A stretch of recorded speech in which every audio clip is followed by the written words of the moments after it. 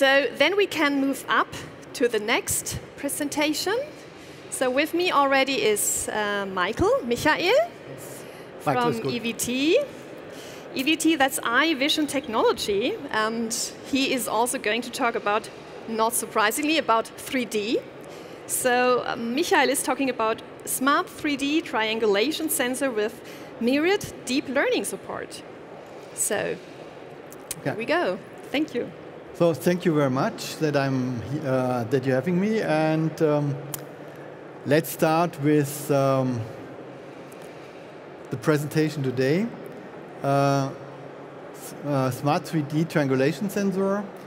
I want to tell you, first of all, something about EVT to know why we did it, because it's not obvious. I think you heard something about triangulation a little bit earlier today and know now how it works. And what our idea was, or what we really needed, was something with deep learning, or where we could use deep learning algorithms in our software or in the solutions. So we started to develop a specialized sensor.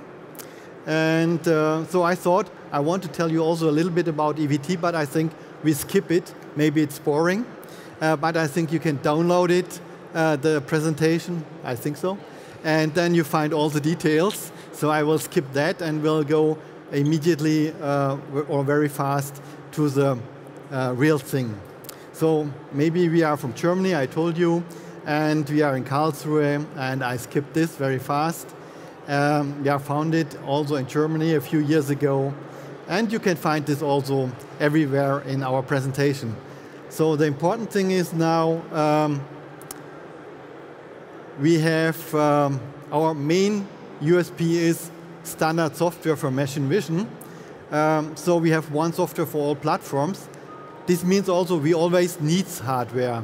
And of course you saw all this hardware today. We support these hardware platforms with our software always to allow our customers to select what is the right hardware for their solution.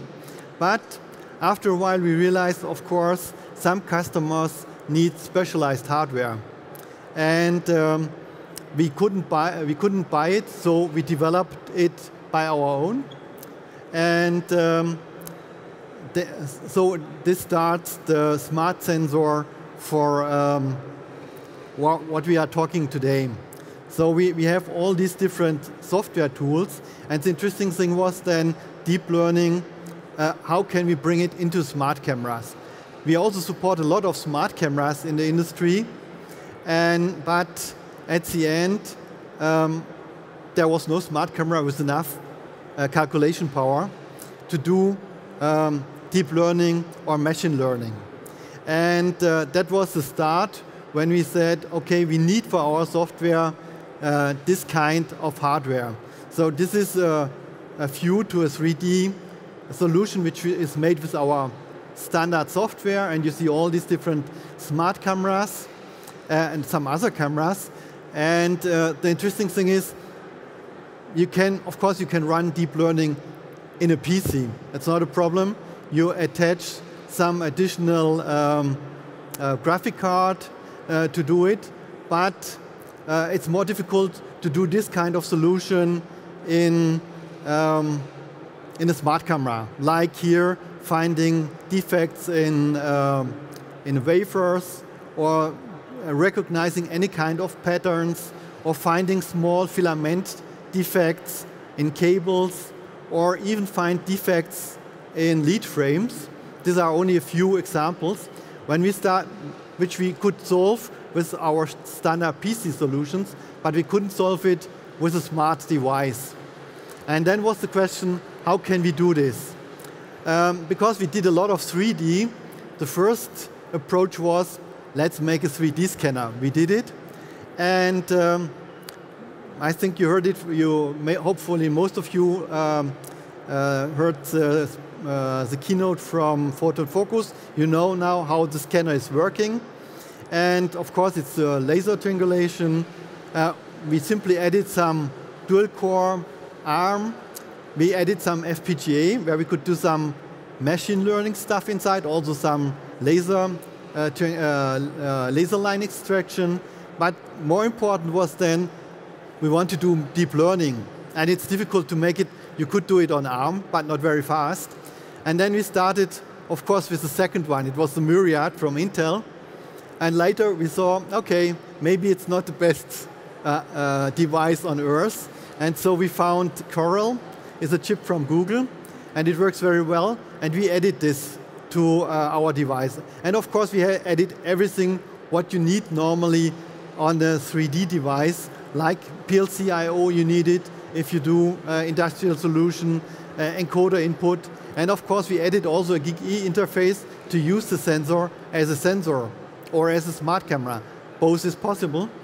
And in both cases, we could use these acceleration tools from the Coral chip to do pre-processing either only from the laser line extraction or later for the complete evaluation of the point cloud, which is captured into the smart device.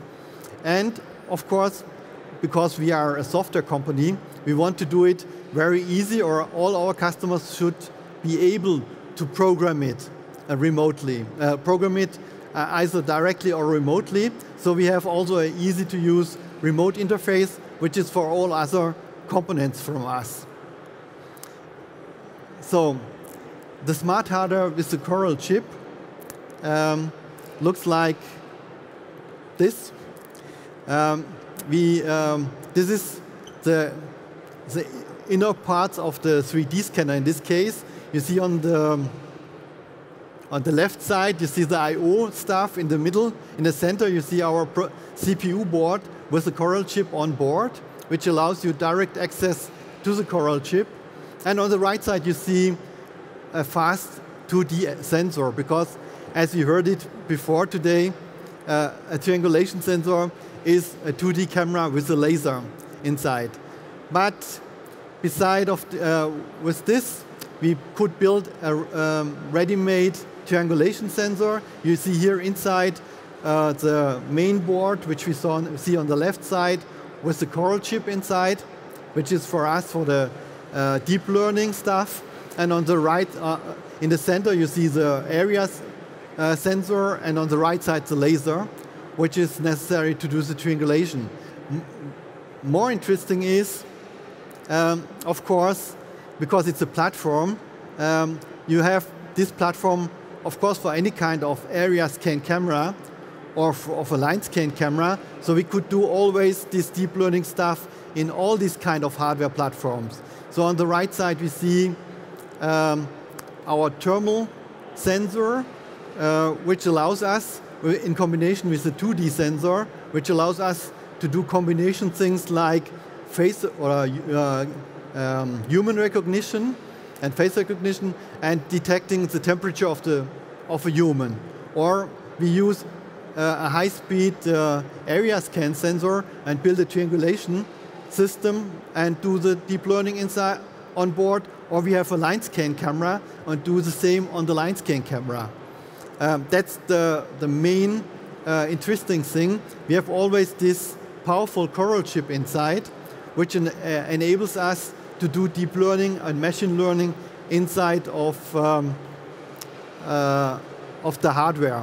And always, of course, based on our software. Of course, you can have this hardware with your own API. So a Linux system is running inside of the system, means you can program it with C++ and use it with your own software, or you use our ready-to-use software to program it only by drag and drop. So what can we do? We have on one side, we have the Zynq. It's a FPGA-based CPU with an FPGA, of course, or an ultra-scale. You can get both of these CPU platforms with Linux, which enables you to do a lot of things. And of course, you have the FPGA, which allows you to do either laser line extraction or some machine learning, depending on the sensor you have on the other side. And as a result of this, you can pipeline this directly to the Coral chip, which allows you then to do very fast deep learning algorithms directly in the smart hardware. So why finally we decided to use the Coral chip instead of the Myriad? One special key was that this chip only consumes 4 watt if it operates in full speed. This means you have 4 trillion operations, and you can really run all your networks inside. If you use, for example, TensorFlow, you can convert it to TensorFlow Lite, and you run it in the Coral chip on board. You don't need a PC. So independent if you have a 3D triangulation sensor, or if you have a 2D area scan sensor with gray or color imaging, or a line scan camera. You have always this high-speed chip inside, which allows you to use your standard deep learning algorithms. And to allow our customers the programming easier, we have pre-trained networks. That means you can you get the advantage that you can use these networks to do transfer learning, to have a very fast access for deep learning in your solution. What we also can do for you, if you use our software, we can do the conversion of your network into our TensorFlow Lite network, which runs easily in the platform. So if you have some training data or pre-trained networks, we have the option to transfer it directly so that you can use it in our smart hardware. This is the right picture is only one example for a 2D evaluation. I used it to show you, for example, you can detect here cars or trucks or whatever. And the other really important thing of Coral is, in our opinion, you can do the transfer learning online in the smart camera. You don't need a PC, so you have real on-site training in the factory floor. If you have a new part which has to be recognized, you simply add this part based on the transfer learning, and you can run it immediately after you did the training with the Coral chip online, and it runs. This is a very powerful advantage. And of course, here are some examples how easily you can use ready-made networks to make your solution. So if you want to see these, we have it on our booth. Or you can download the software and you can test it by yourself. So it runs, as I told earlier, it runs on a CPU or a GPU. Or if you have a Myriad chip, you could use also a Myriad chip, or you use the Coral chip instead of, if you want to do it fast.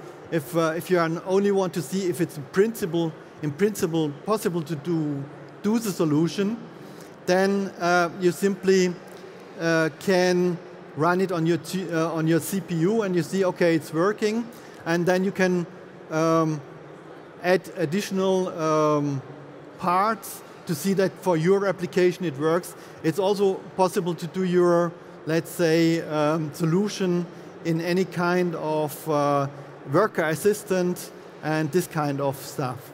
So how is it trained, or how can you train it online?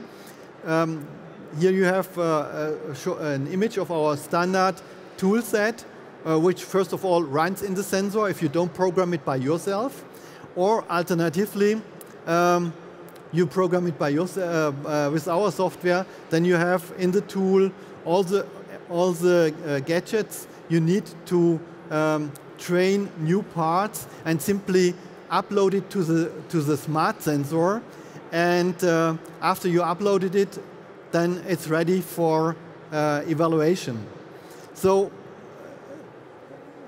that it's not too boring, I thought I have some examples of some deep learning stuff which we did in the smart sensor. And here we have this intro picture. This is a lead frame, and you maybe see it, yes. You see these green boxes. Of course, for some of the boxes you would say, okay, maybe it's possible to do it also with a blob. But you see also at the edges there are some very minor defects which you cannot do with a blob because it's at the edge. So these are simply trained networks, especially made for lead frames, to find all these kind of filament defects anywhere on a lead frame. Like you do it as a human, you look to it and say, okay, I see the defect. A deep learning network does it, and in this case, it does it inside of the smart sensor. Of course, you find a lot of people who tell you, yes, we can do it, but we can do it in a smart sensor is slightly different. Or, for example, this OCR reading, of course, I know this looks very, very nice, but it's with all standard algorithms, it's very difficult to read it. And so we simply trained this network, and it reads the character set without any defect. You see, maybe you see the surface, and it's not very homogeneous. So with all the standard algorithms, it works very difficult. With deep learning, you get immediately a solution. You can upload it in your sensor, and it works. Or another part is to detect some patterns. Of course, you see, okay, I see all these white patterns everywhere, and no question, I can see it. But the task is to recognize which pattern is where. And of course, if we have a close look to it, we see two patterns are identical, only with a different rotation. If you try to do it with the standard algorithms, you have the problem with the different coloring of the patterns, and some of the patterns are damaged due to the transport of the parts. And in this case, we simply trained the network with the different correct patterns, and the network simply recognizes the right pattern at the right position in what rotation ever, in what orientation. This is, and you can do it in the smart sensor, you don't need a PC. Or this other option here is you have more and more critical cables in your cars, and if you produce the cables, you have always the problem that sometimes filaments are there, which if you don't eliminate it, they generate a shortcut, and the cable is not working. Then you find it only in the car. The question is how you will find it. Of course, if it's like this one, you can do it with an algorithm, but it could be also anywhere at any position. And so these are some examples which are not so obvious and not so easy to find, especially now this one here. Even as a human, you have to look somewhat close to see that there are two filaments very close to the cable. And also, we simply trained this network. We have a cable network which knows filaments, cables, and cable types, and also the strings which are in the cable. And if you say, okay, I want to find the filaments, it simply detects the filaments. Here you see an example. And also again, in the smart sensor. You don't need a PC to do this. You have, if you don't program it by yourself, you have this user interface to do to generate the recipe. You simply select the cable network. If you have a special cable, you can add your cable by transfer learning to the basic network, and you can make the solution based on this. And of course, this is a classical situation for a neural network. And I think everybody who tried to make this kind of solution who knows it's difficult even to find the number plate on the different cars, on the different lighting conditions, and wherever it is. And so if you use standard algorithms, it's really difficult and it's not very stable. If you have a well-trained network with the target number of plates, it simply recognizes it and generates as an output the number plate which is read directly. So finally, this was a short overview about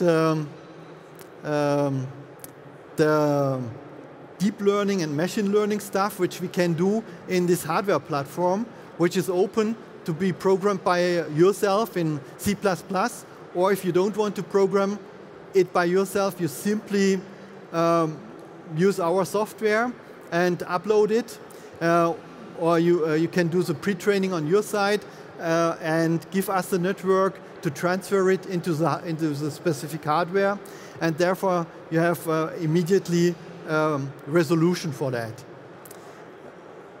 So this one is also not so important. I would switch this over because, of course, today you can see us here.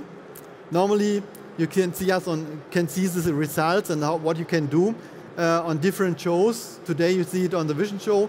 We are in Hall 10, where you can see also the hardware, and you can test it by yourself if you want.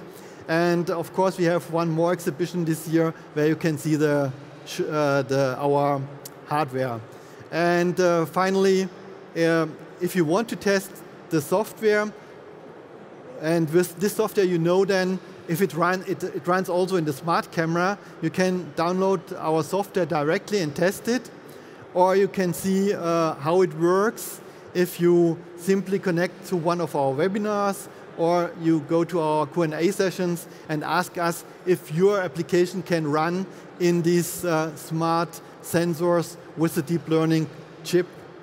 And finally, I only can say thank you. I hope it was somewhat interesting for you. If you have questions, I'm in Hall 10, G57, where I can answer your questions, or you ask me here. I'm happy to answer it. Thank you very much.